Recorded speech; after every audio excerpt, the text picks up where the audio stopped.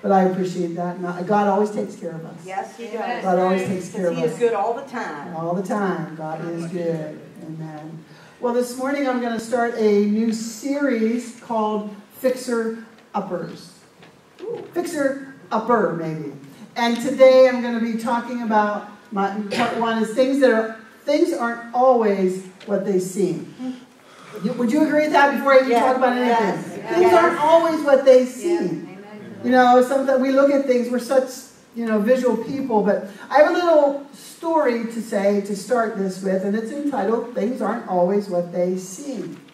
It says, 2 traveling angels stopped to spend the night in the home of a wealthy family. The family was rude, and they refused to let the angels stay in the mansion's guest room. Instead, the angels were given a small place in the cold basement. And as they made their bed on the hard floor, the older angel saw a hole in the wall, and he went over and repaired it.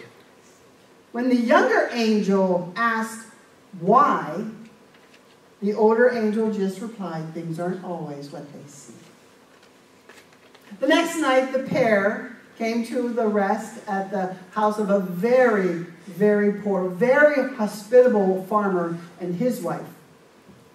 And after sharing what little food that they had with the couple, they let the couple sleep in their bed so that they could have a good night rest. When the sun came up the next morning, the angels found the farmer and his wife in tears. Their only cow, whose milk had been their sole income, lay dead in the field. The younger angel was infuriated and asked the older angel, how could this happen? The first man had everything, and you helped him. You patched up the hole in his wall. This couple, this second family, had very little, and they were willing to share everything with us. And you let their cow die. The older angel looked at him and said, things aren't always as they seem. You see, little angel, when we stayed in the basement of the mansion, I noticed that there was gold stored in that hole. It was on the other side of the wall. And since the owner was so obsessed with greed and unwillingness to share his good fortune, I sealed it up so they couldn't find it. And last night, as we slept in the farmer's bed, the death angel came for his wife. I gave him the cow instead. You see, things aren't always what they seem. And that could be for so many things in our lives. Because too many times, you and I, we judge the book by its cover. We judge with our natural eyes. We see things and we make judgment on them. And most of the time, church, things aren't always what they seem. You know, when we first looked at this building, I don't know how many of you were with us when we looked at this building. I could see the potential. Yeah. Well, listen, my husband could not. My husband struggled. He just could not imagine this. He couldn't see past the dirt. He couldn't see past all the junk. He couldn't see. He didn't have the ability to see the potential in this old, rundown building. Sadly, some of us are the same way. We can't see past the outer layers of things. But listen, just as God enabled us to turn this old factory, cement, do you remember the cement, the dirt, the smell, all that? Just as God enabled us to remodel this building into a glorious house of worship. Amen. Listen, God desires to build us into spiritual houses. Come on. God desires to do something. He desires, like when we look at each other and we think, you know what, they just don't have it together. They don't look good. They don't sound good. They don't act good. And we already judge the book by its cover. But I am so thankful that I have a God that's able to see my potential, Amen. not where I'm standing. Amen. God has the ability to see potential in you and in me. He is able to look past our faults. He is able to look past our ugliness to what He has put in us. To become, He desires to build us into a spiritual house. Not just a spiritual house, but a spiritual house. A place of glory and beauty and strength. 1 Peter 2, 4 and 5 says it this way. As you have come to Him, the living stone, rejected by men, but chosen by God and precious to Him, you also, like living stones, are being built into a spiritual house. Okay, we could stop there and go, yeah, okay. But here, let's continue on. It says, you are being built into a spiritual house to be a holy priesthood, offering spiritual sacrifices acceptable to God through Jesus Christ. So when God looks at you, He doesn't see your half-witted passion for Him. He doesn't see your laxivity in the things of the kingdom. He doesn't see your failures and your faults and your sins. He doesn't judge. He sees it, but that's not what He knows who you are. He has the ability to look past it and say, I know who you are.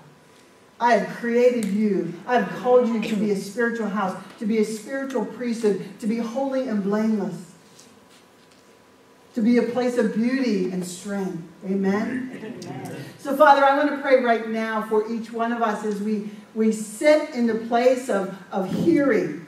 God, that we would truly receive the wisdom of revelation. God, that you would teach us, God, how to see ourselves as you see ourselves. God, that you would help us and enable us, Lord God, to take the measurements, to take the steps appropriate to rebuild, to remodel, to even maybe at times to demolish and start all over. But God, that you would teach us to become the spiritual house that you've called us to be. Give us ears to hear and eyes to see in Jesus' name. Amen? Amen. So how many, like we live here, I know that. Like when I go to Lancaster to see my son Aaron, like it seems like every time I drive out there, there's like more things popping up, more houses, more developments, more stores, more like there's so much going on. And then back here, how many know that we live in a place where there's not a lot of new buildings going up? There's not a lot of new homes popping up, right?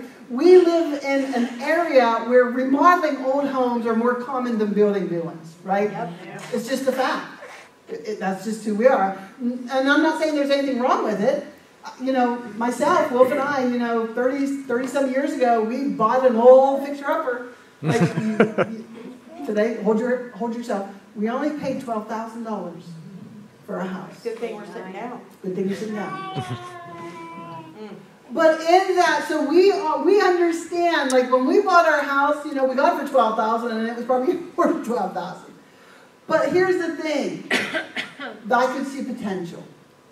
It was a very strong, sturdy house. It was a, what do you call it, plaster, the wood, what's the plaster? Plank. Plaster and plank, whatever. It was a sturdy, it was square. It was a square house. It was very well structured. It was very sturdy, but it had some problems. Kind of like us. Foundation. We kind of have some problems, right?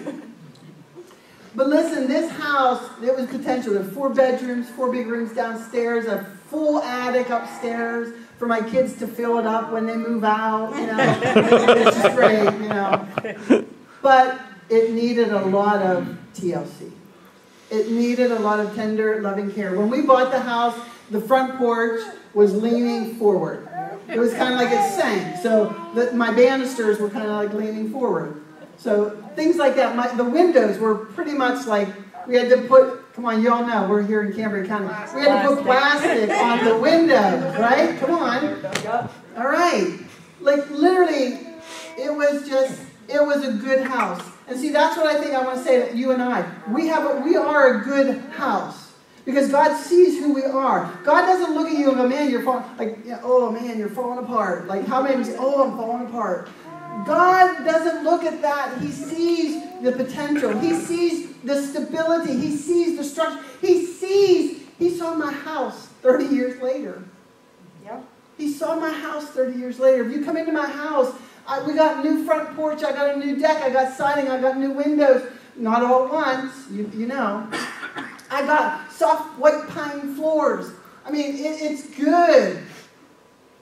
But it took time.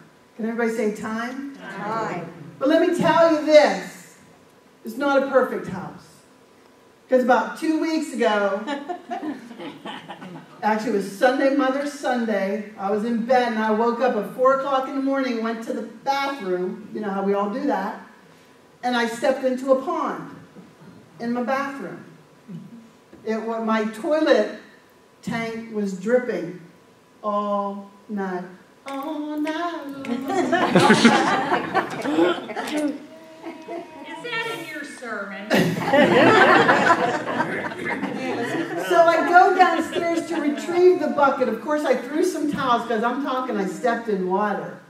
And I threw down towels and I went downstairs to get the bucket. You know, I was going to mop it up at 4 o'clock in the morning. And I hear drip, drip, drip, drip, drip. And I turned the light on into my dining room and it's drip, drip, drip, drip, drip. My hardwood floors were all wet. The edges started to curl up. I was not happy. I think I was more in shock because I didn't have any emotions. I even thought to myself, you're not even crying, you're not mad. I just was in like shock mode. I was doing what I needed to do. All this to say that I had to call a water restoration company in. And of course, you know, my ceiling was all yucky. And when it came down, when they pulled it down, I looked up in it and I'm like, ew. Ew. Because just because my house looked good on the outside, there were things that were covered up, some ugly things that were covered up. It was the old plaster ceiling that had some holes poked in it already. And I'm looking and going, you know what? The ugly's still under there. Yep. And I began to think of how sometimes it's you and I, that we put on this nice facade. We dress up real pretty and we do everything and we put everything, the outward appearance, and it looks real good. But here's the problem. When we just cover it up, ugly's still in there. There's years, there's scars under the pretty. There's scars from our foundation. There's times from our past that we just cover up, we push it down, we don't deal with it, and we put up a new wall, and we put up a new ceiling, and we put up siding, and we do all that stuff. But that's not what God calls for our lives. The whole foundation, our foundation sometimes can get washed away because we just cover up. The problem is that eventually it will all catch up to us. The problem is that we live in a time, even today, where we are so obsessed with our appearance. Not just our physical appearance, but our house. How many, you know, the old saying that we try to keep up with the Joneses. And to some detriment, some people do that with a detriment to their finances. And you could go on and on, but that's not my focus. But we live in a society where all appearance, that's all it's about. Because don't we have our iPhones that have those cool apps that fix us all up? Come on, I'll be honest, like, how many people do you think Really look like that? look like? You know, we put our photos through the Photoshop before we put them online. We like to hide anything that gives the illusion of brokenness, right? We like to hide anything that gives the illusion of failure. We like to give the illusion of anything that looks perfect because we don't want anybody to see. Because nobody likes brokenness. Everybody likes perfection. But the problem is, there's not. There's no one perfect, right? Amen. But here's the question. I begin to think about this. So we all do this. Every one of us. I don't care who you are, how old you are, how young you are, how pretty you are, how ugly you are. We all do this. We try to put our best face forward. And we try to hide the ugly in there. And we know we do that, and we know everybody else is doing it. But here's the question I want to ask you. Why is it that we get so bent out of shape when somebody's facade falls and we see who they are?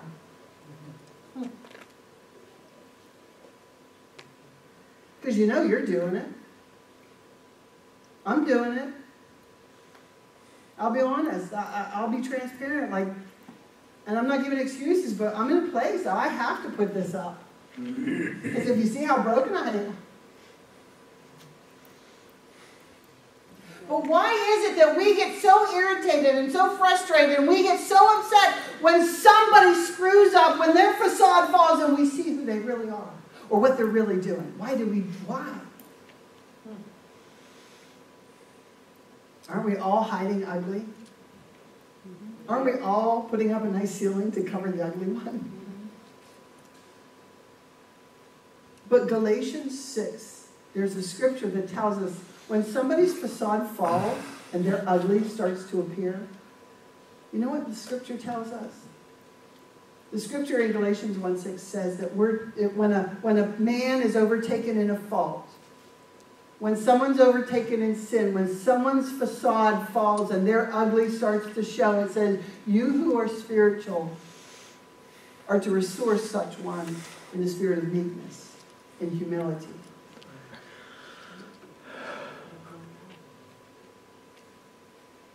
So looking at the facade and the cover-up and all that, when we look into our sermon series, I want to talk about the fixer-upper. Because we all need fixed up, right? Amen. Yep. We all need fixed up. So I kind of took the name off of, everybody knows the Chip and Joanna Gaines, Yep. Mm-hmm. From HGTV, the fixer-uppers. I love how they go in and they'll take a house that nobody would even buy and they just remodel every undesirable place in it. And they turn it into an absolute breathtaking home where everybody's clamoring to get it, right? And the best thing about how they remodel is they don't just put something over something else. The best thing about remodeling is they go in and they begin to demolish. They take everything out that can, the scripture says everything that can be shaken is shaken. Because there's going to be a time in our lives where God's going to allow things in our lives just everything to be shaken, because he wants everything that can be shaken to fall off, and he wants to start new. He wants to start with the foundation, and he wants to rebuild us. He wants to renew us. He wants to remodel, reshape, restore, restructure. And so we're going to be looking at that in this series. We're going to be looking at our emotional healing. We're going to be looking at relationships, because how many know too that you can look at the prettiest house, the perfect house. It's, what is the perfect house? It's like the white picket fence, the dog, 1.5 child? 1.5. Yeah, 1. I don't know how that works, but that's the perfect house. Okay, but here's the problem, is what looks so good on the facade, if you go in the house, it's turmoil. Why? Because our relationships are turmoil. So I believe that God wants to begin to speak to us about our relationships. He wants to speak to us about what's inside us compared to what we're trying to project. So I want to take you on a little imagination tour. So if you could just imagine this, that you have a neighbor, okay, and they remodeled their outside, their house outside. They've got new windows, they got a new porch. This isn't me, I'm not talking about me. Got a new porch, you got siding. I mean, they planted flowers, they got a new, pretty tree, bushes. I mean, it is absolutely beautiful. But have you ever noticed that you're never invited inside their house? Why? Because if they let you in, you wouldn't like them anymore. Because if they let you in, you would understand and you would see the embarrassment of how they are inside. I think of Jesus when he talked to the Pharisees. He said, you're like whitewashed tombs. You're beautiful on the outside, but you're dead. You're full of dead men's bones. You're ugly on the inside. They never let you in because they're embarrassed, because if you see their inside, you won't like them anymore. They don't have the energy to clean up. Did you ever watch the show Hoarders? Oh my God. Yeah. If you're a hoarder, you can come up and I'll pray for you. My husband used to say, you just keep everything. I'm like, not really. But it's sometimes you throw something away and the next day you're looking for it. And now you need it. But here's the thing, that when we live in such a contrast, when we're living in a contrasting image, it's eventually going to catch up to us. Because I will guarantee, and I almost brought a picture of hoarders from the internet to show you, but I will guarantee what happens on the inside will eventually spill out to the outside. See, the important question is, when God looks at us, what does he see? When God looks at us, what does he see? Amen. See, he wants to see not the pretty outside, but he wants to see a pretty inside. And we need to work hard to keep up, keeping our house clean. You know, 1 Samuel 16:7 says that the Lord does not look on the outward appearance as man does, but he looks at the heart. He looks at the heart. As I said, Matthew 23, when Jesus, spoke to the Pharisees and said, you look like whitewashed tombs. You have it all together. You wear the robe. You look good. You sound good. You say the right words. But you're dead.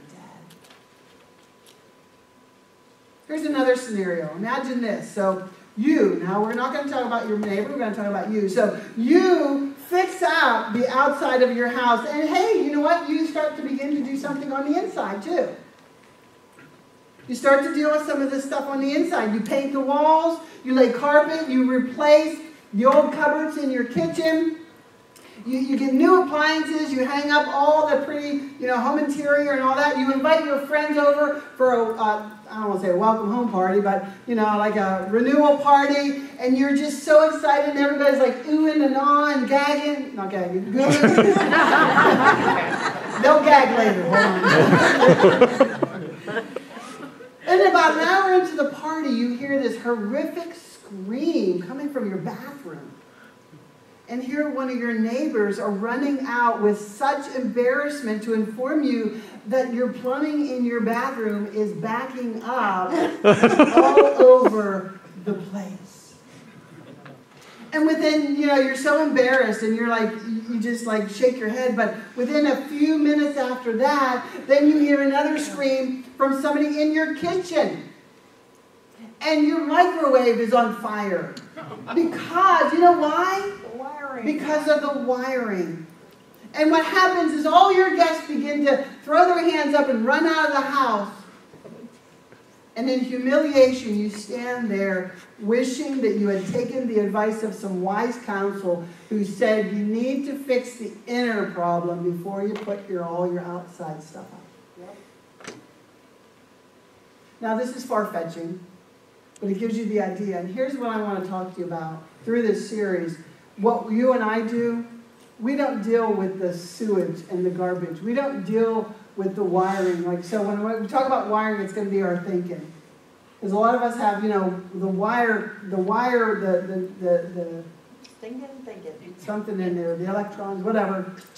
Neurons. They're just short-circuiting because our thinking is really stinking and we're not dealing with it. And the scripture tells us is how a man thinketh is so is he. And some of us have such raw sewage in our pipes of unforgiveness and bitterness and anger. And some of us are dealing with things in our lives, addictions and things that whatever. I mean, it's everything. Some of us have broken relationships.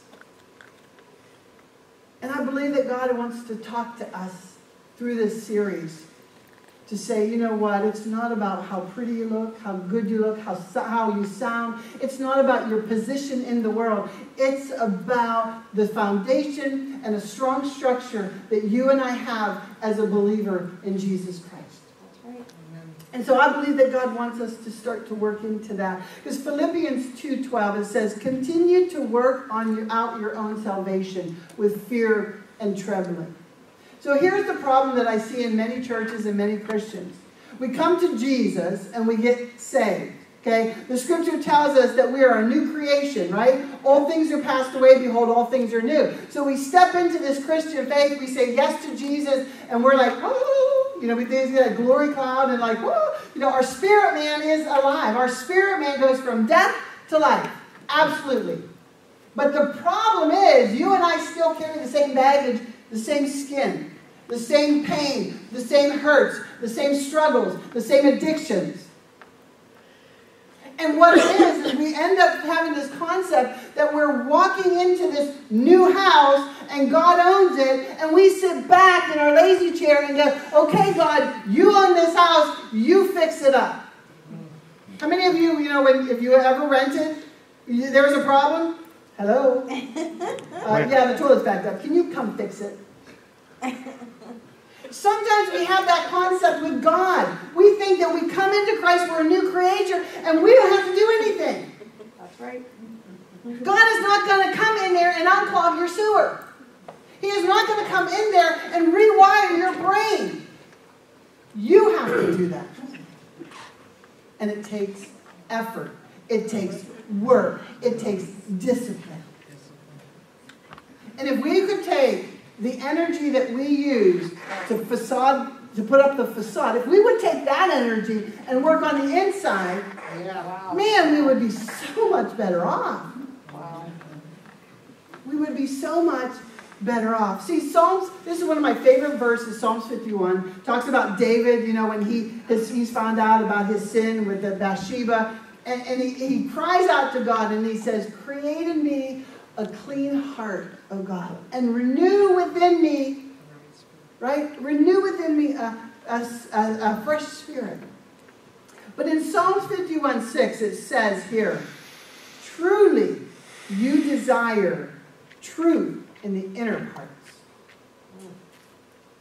I don't think anywhere in the scripture does it say, truly God, you want a size 3 woman with blonde hair and blue eyes. Now that might be on some of you men, your list, but that's not in the Word. But the Word says, surely you desire truth in the inward part. That's what God's after. He's not after your size 3. He's not after your blonde hair. He's not after your blue eyes. He's after a pure heart. He's after truth. And it goes on and says, and you teach me wisdom in the inmost places. Paul the Apostle encourages us to remodel our lives starting from the inside out when he says, do not be conformed to the patterns of this world, but be transformed by the renewing of your mind. Rewiring. Which is your good and Yeah. reasonable service. Amen. Are you getting the concept of what God wants to do with us? I mean, it's okay to be a size 3. I don't know. I don't know about that. But it's okay to present yourself in a good manner. But if your outward is pretty and your inward is ugly, you've missed it. Right? You've missed it. We are responsible for the day-to-day functioning of this house. We are responsible. And for some of us, that means we are called to restructure. Some of us are called to demolish everything that can be taken off without the house falling. That's taking the walls out. That's taking the wiring out. That's taking everything out but the foundation and the structured walls. And then God wants to rebuild you. But that is going to take time. That's going to take effort. That's going to take discipline. You know, in Matthew chapter 7, Jesus talks about how a man builds his house. You know that story? The rock. That a foolish man builds his house where? On the sand. On sand. And a wise man builds his house on Rock. Well, what's different? It's the structure. It's how, it's easy to put up a twig house on the sand. But listen, right by the beach, the tsunami's going to come and blow it down, right? But to build a house on the rock takes a lot more effort because you've got to carve into that rock. You've got to set those things right. And Jesus says it's the wise man who builds his house properly. It's the wise man who builds his house, who works on the structure. But it's a foolish man who just works on the appearance of it. I have this question, I thought of it cute. Is the big bad wolf able to huff and puff at your house? Is he able to huff and puff and blow your house up? The question is, the big bad wolf, when the enemy comes and all hell seems to break on you, is he going to push you over? Is he going to destroy your house or your house? Is he able to take away? Is he able to crash your entire house? I don't know why I'm going to say this, but I'm going to say it. Infidelity in a marriage, that's a huff and a puff to blow your house down. Are you going to be able to withstand and work through that? Or are you going to just let the enemy blow it down? Marriages can be restored through infidelity. It depends on what structure you're standing on if you can get through it. Or whatever else, a financial issue. Somebody loses their job and you're finally like, is your structure there to keep you from being completely destroyed? Those are some things that we're going to start to look at in our series, Fixer Upper. Because I know when I look out, y'all look real nice. And you can look at me and go, boy, Pastor, you look nice too. But listen, we're all a mess. We all got things that we can fix up. That's right. Some of us need to rewire our housing. Some of us need to get rid of the sewage in the backed up pipes of unforgiveness. Some of whatever it is. But we need all of us to work on. There's relationships, God's showing me, there's relationships that need to be worked on in order for your home to continue to stand. So here's the bottom line for today. That we need to be yielded to the Holy Spirit. We need to allow Holy Spirit to come in to be the inspector of the house. How many know when you're starting to do a remodeling job, there's always that inspector that comes in to make sure it's done right? Mm-hmm. And that's Holy Spirit. Yep. So we need to yield to the inspector of our homes and say, Holy Spirit, come. The scripture even says, seek me, search me, see if there's any wicked way in me. Are you willing to allow Holy Spirit to come in and really be honest and say, boy, here's an issue in your house. Here's an issue in your life. Here's an issue in your thinking. Here's an issue in your attitude. Here's an issue in your heart. Because here's the bottom line. Until you surrender and submit to the inspector of the house, you will never have the permit to build new. So today, my takeaway this morning is, can we and will we surrender to Holy Spirit and allow Him to come in and start to inspect and say, okay, you need to change this, you need to change that, you need to do something here, you need to strengthen the beam because there's some heavy weight coming into your future, and if you're not strong enough in the Word of God, when that weight comes into your life, you're going to fall.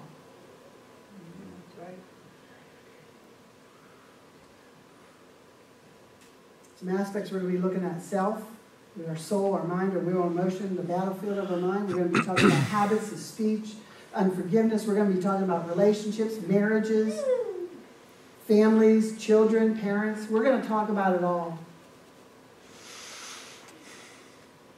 Because we live in an area, as I said in the beginning, that we know how to remodel, and we're called to remodel. But too many times we're focused on the physical house and not the spiritual house. So with every head bowed and every eye closed, I'm just going to pray for you. Because I know in a place, I'm first in line.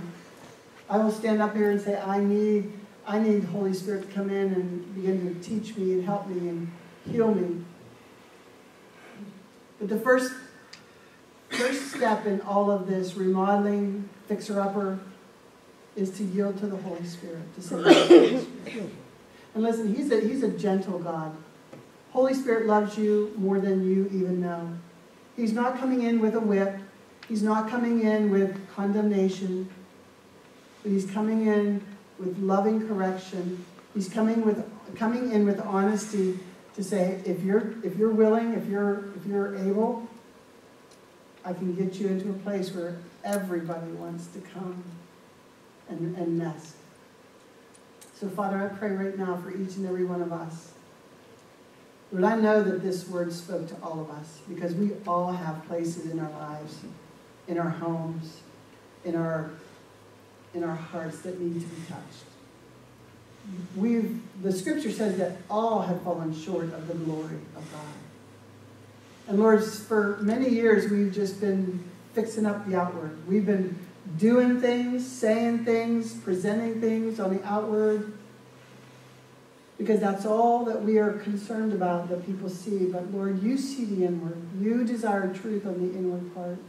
And so my prayer, Holy Spirit, is that you are allowed and you are permitted complete rule and reign and access into our lives as we walk through this series, and that you desire to fix us, restore us, redeem us, and to fill us.